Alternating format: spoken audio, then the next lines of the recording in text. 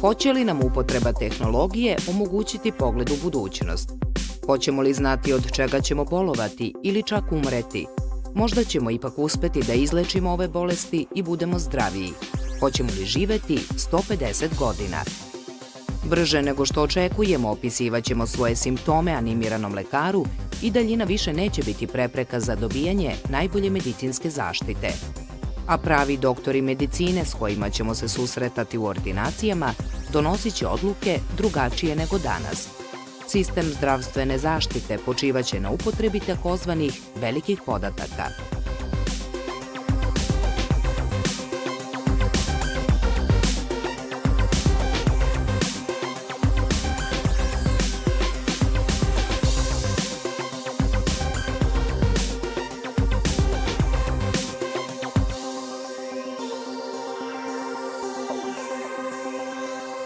I naučnici i lekari poput preduzetnika i stručnjaka u oblasti marketinga u stanju su da prikupe ogromne količine informacija. Potom tragaju za vezama koje postoje među, na prvi pogled, raznorodnim podacima. Već se, zahvaljujući tome, donekle mogu predvideti epidemije, sprečiti neke bolesti, smanjiti troškovi lečenja i unaprediti uslovi života. In the field of biomedicine, you can look at the relationship between mutations and disease. You can look at the effect of environmental factors, in some cases socio-demographic variables, and how all of them interact to contribute to some health outcome. So the benefit of using big data is we can begin to perhaps find cures to diseases. We can begin to understand impact for environmental sciences. We can begin to see how we can leverage data to see how information flows. We can detect early signs. These are diseases that are degenerative, like diabetes, but you can control, once you detect, early detection is key to controlling these kind of things. And big data plays a big role in being able to do this. Ovo je veoma uzbudljivo vreme. Veliki podaci i tehnologija promenili su način na koji prikupljamo, analiziramo i primenjujemo podatke u svim oblastima života. U biomedicini se očekuje revolucija u vidu medicine koja je prilagođena svakom pojedincu.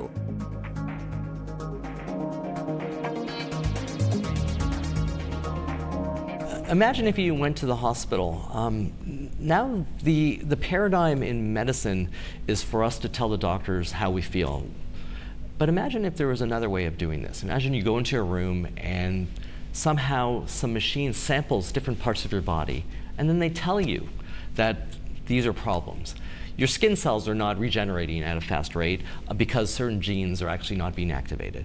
Maybe it tells you that your hair follicles are, they look fine to you in the mirror, but in fact, certain genes are not being expressed because there's some epigenomic phenomenon that's taking place that can be fixed. So I think that's where medicine eventually will lead, where we might not need a doctor or ourselves to self-report what's the problem. Big data basically tells us what the problems are, and then we could fix those problems before they become worse. Samo u jednom danu na svetu nastane 2,5 kvintiliona ili 2,5 miliona podataka. Da biste stekli uvid koliko je to zapravo, ovom veličinom se označava težina zemljine kugle u tonama ili broj neurona u ljudskom mozgu. Osim što su toliko mnogobrojni, veliki podaci su veoma raznoliki, razlikuju se prema vrsti, načinu nastajanja, učestalosti. Zapravo, biomedicinske nauke koriste alate koji se već odavno upotrebljavaju u drugim oblastima. Google, Amazon, Facebook podavno su počeli da koriste algoritme za predviđanje naših sklonosti. Koja knjiga ili film bi nas zanimali, koju hranu ili koji model pametnog telefona da nam ponude. Tako, metode i sistemi pomoću kojih upravljaju našim podacima na internetu mogu se primeniti i u oblasti zdravstvene zaštite.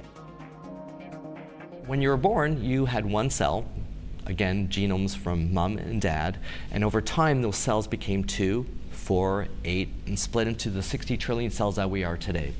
So yes, there is a lot of information in our body. And that information is mutating all the time because our cells replicate.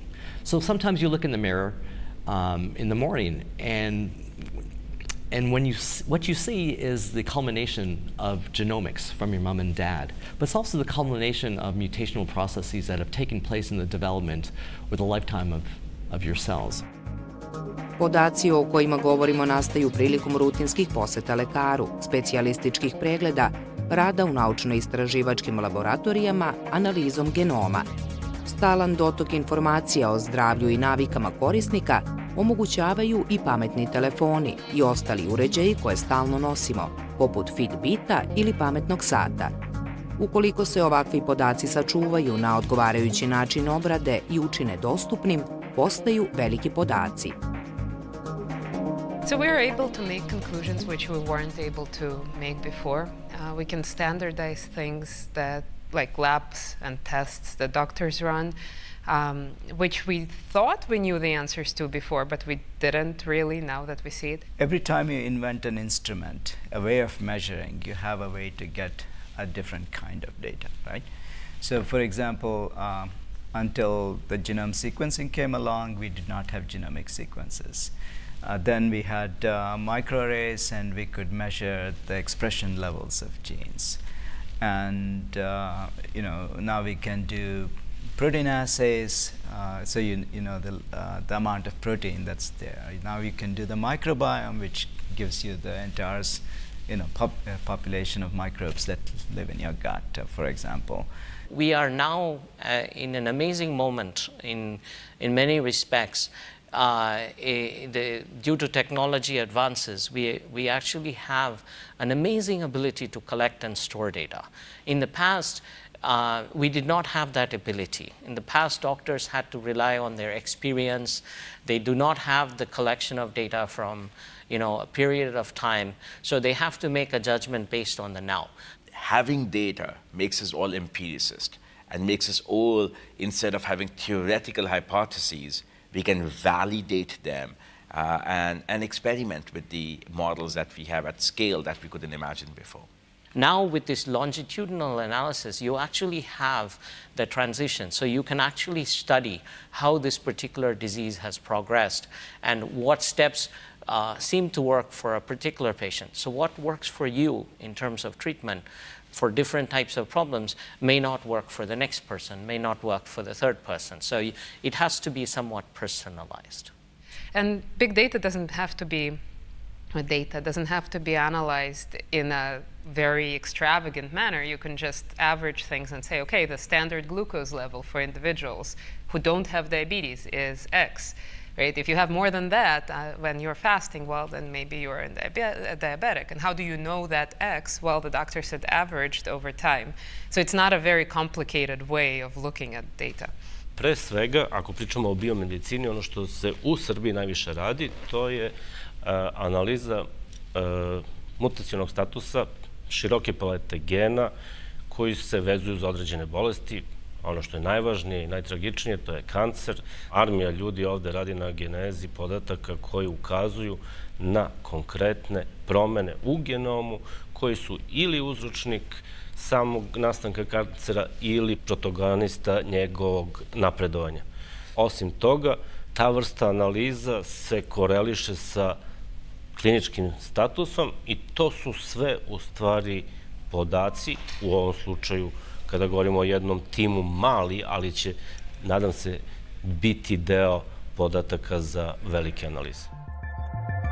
Količina podataka kojom već sada raspolažemo zahteva kreiranje alata kojima će se oni analizirati, drugih koji će pronalaziti povezanost među njima koju nije lako uočiti. Potom sve to treba primeniti na savršenom, ali i veoma osetljivom modelu, čoveku, pri čemu treba sačuvati njegovu privatnost i dostojanstvo. If you wear spectacles or if you have some kind of vision issues. So you go every year, the doctor spends about usually, if you go to a good place, anywhere from 1.5 to 3 hours examining different parts of your eyes. They take images.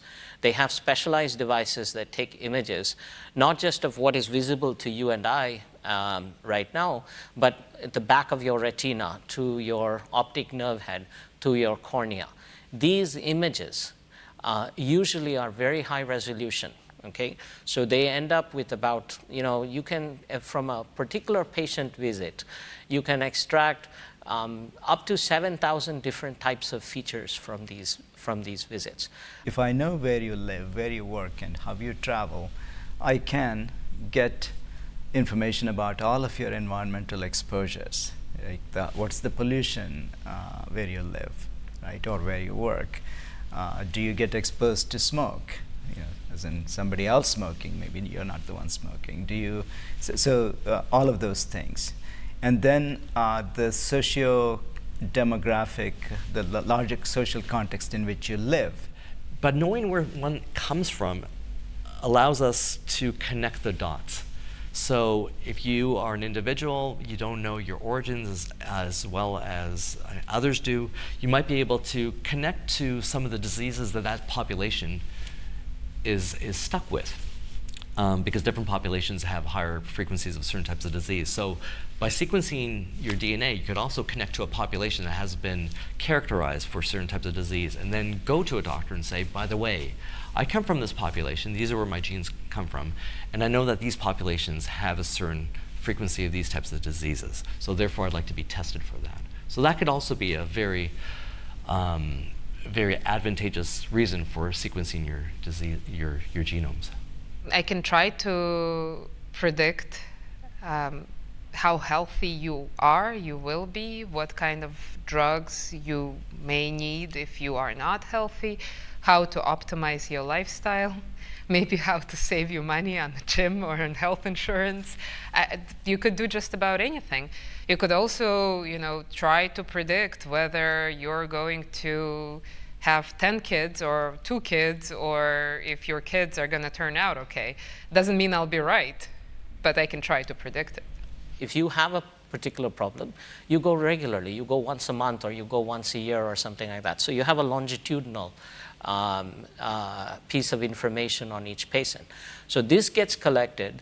This is then has to be transformed into a set of useful features that can then predict, whether you have either the disease or the problem, or you are having a precursor before the disease manifests itself. So the question is really, is there a doctor who can understand the predictions that are made? Doesn't have to be a medical doctor right now, but maybe a doctor in the future. And just understanding disease, do we have the means of treating it? So I could tell you that there is a disease, but if we don't have drugs for it, that's it, right? Imamo i imaćemo terabajte i terabajte podataka koje moramo analizirati kako bismo bolje sagledali problem i došli do rešenja za kojim tragamo. Za to nam je potreban naučni pristup analizi podataka, data science, kao i tehnologija koja će nam obezbediti da njima rukujemo, big data. Treba li reći da nema nezaposlenih data naučnika? Za upotrebu velikih podataka u biomedicini potrebno je specifično obrazovanje. Prema mišljenju mnogih, buduće generacije lekara trebalo bi da imaju u kurikulumu više računarstva, statistike, matematike, kako bi umeli da izađu na kraj sa sve prisutnijim velikim podacima.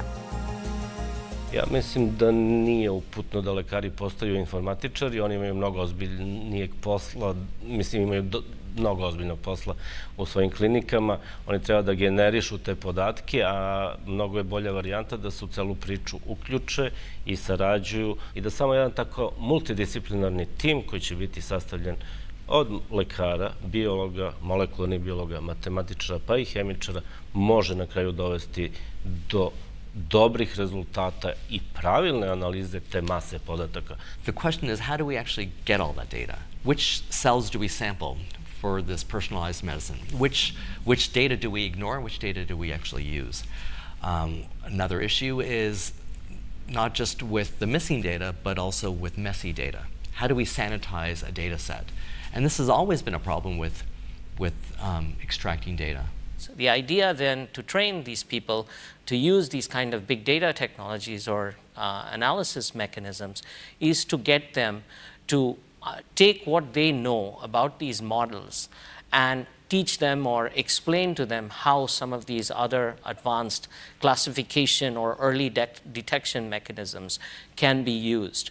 In fact, some of the work we've done in this space, part of it is educating some of these folks. So now these ideas are actually used in clinics, not just nationwide, but worldwide, some of the ideas that my group and others have developed.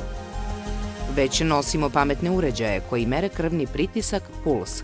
U stanju su i da zapamte kada smo uzimali terapiju ili koristili inhalator i da sve te informacije preko takozvanih oblaka ili klauda proslede lekaru. Sva je prilika da ćemo imati svoj genetički profil koji će na osnovu podataka o nama i našim dnevnim navikama moći da nas upozori da možemo razviti neku bolest ukoliko ne promenimo ponašanje. Međutim, primjena dostignuća informacionih i drugih naprednih tehnologija u biomedicini drastično menja oblast privatnosti i bezbednosti ličnih informacija. Privacy issues are a big deal. You should not be forced to release information which has been collected about you unless it's some kind of a criminal investigation. And I guess even there, I think it would be a problem.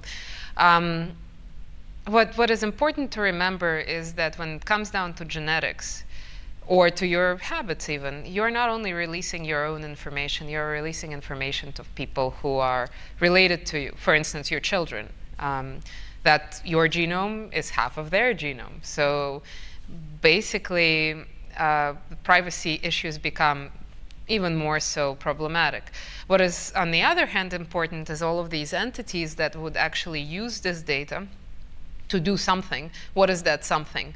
Well, if they're these ideal fairy tale entities, they would only use it to help you, nothing else. But the reality is probably not. Probably this is going to be used to profile you in a way which is not a good thing for you. I teach at a university that's one of the largest in the country. We have about 60,000 students in the university. That university, every student, as far as I know, almost without exception, carries some kind of Fitbit or something like that that is generating data about their health. And so they have cell phones which are collecting data about where they are, what they are doing, how fast they are walking.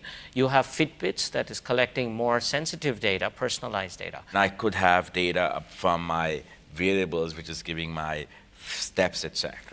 Combine that with my electronic medical records, which is stored differently and captured differently.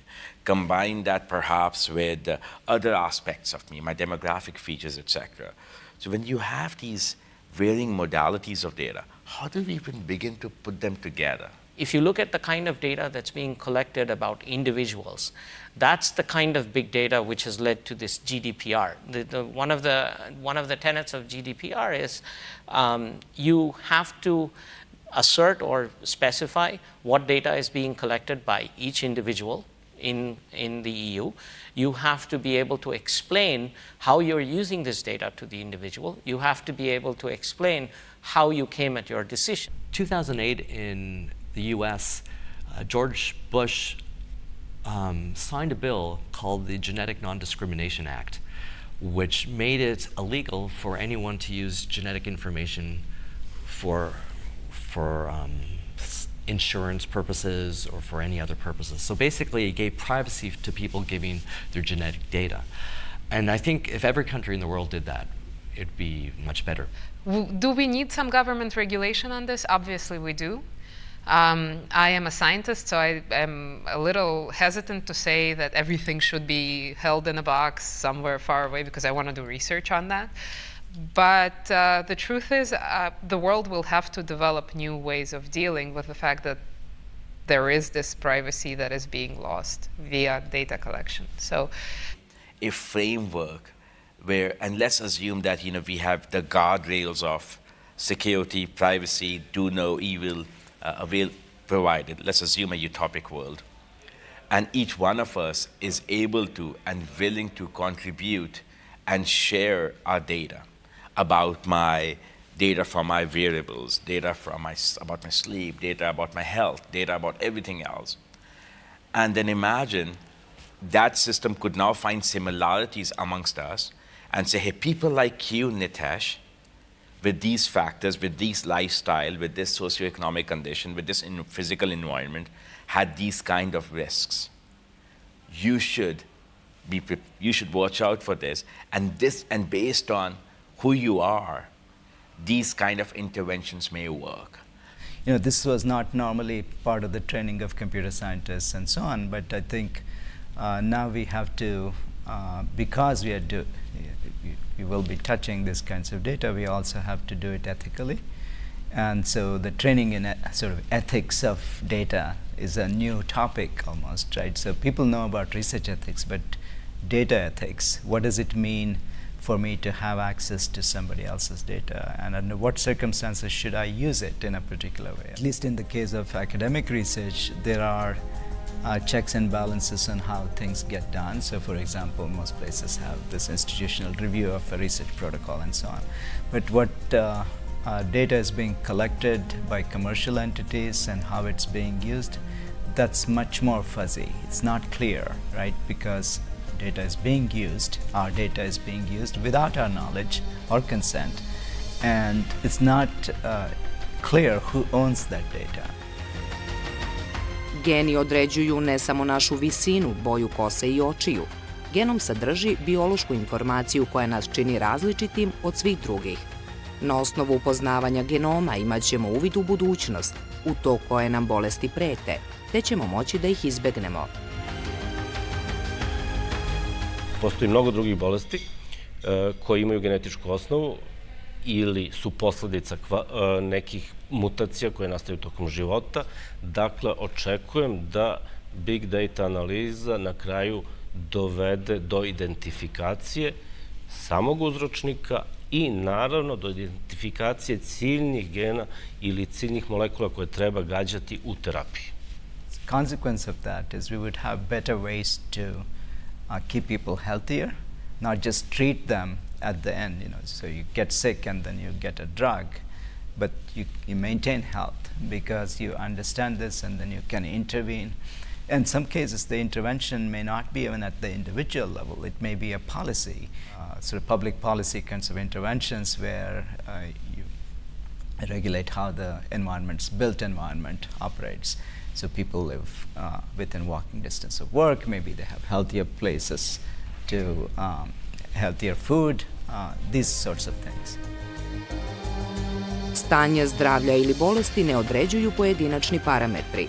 To su kompleksni sistemi koje ćemo moći da sagledavamo sve bolje kako budemo uspešniji u integraciji velikih podataka. Tada ćemo moći da vidimo ono što do sada nismo. Bićemo u stanju da postavljamo nova pitanja i dobijemo nove hipoteze, iz kojih će možda proizaći nova i velika otkrića. I can imagine big data being part of every aspect of our life, where every morning we get up and we have genomic and transcriptomic tests, and that informs us on whether we should go see a doctor for a certain problem. There was a paper a few years ago that had an interesting sort of title that your zip code in the US means the location, right? So it's like a postal code. Zip code could be more important for your health than your genetic code. And that's true in some cases. So for example, if you live in some neighborhoods where you don't have access to reasonable sources of food, you would end up eating in McDonald's, and then you have consequences of that. So health is a much more complicated thing, and we heard a little bit about this epigenetic factors, right, where during your lifetime, your exposure to stress is going to cause changes that some of which are actually passed on to your children, and it's not just your genes, but the what the environment did to you, right? We could build sensing which could detect air pollutants, and we could say, okay, create warnings for that when that happens. We could have sensing for, nowadays watches have this sensing if the heart rate goes in a danger zone, that can create an alert. So we could definitely leverage data to create these sensing mechanisms which can save lives. And not just for humans, we can even think about some of the other work that we do is how invasive species go through the world, and or how epidemiology or disease spread happens. If we can model those effectively, we can save lives. If we are doing mosquito genomes, we can figure out cures for malaria, we can figure out cures for cancer, or accelerate that process. So absolutely. Yeah, I think that would be the ultimate in personalized medicine. I think having data sets at our fingertip and analyses at our fingertip would be wonderful. I think this would be a paradigm shift in the way that we do medicine. It would save on medical costs. It would save on unnecessary pain and suffering. It's essentially having a doctor with you at all times.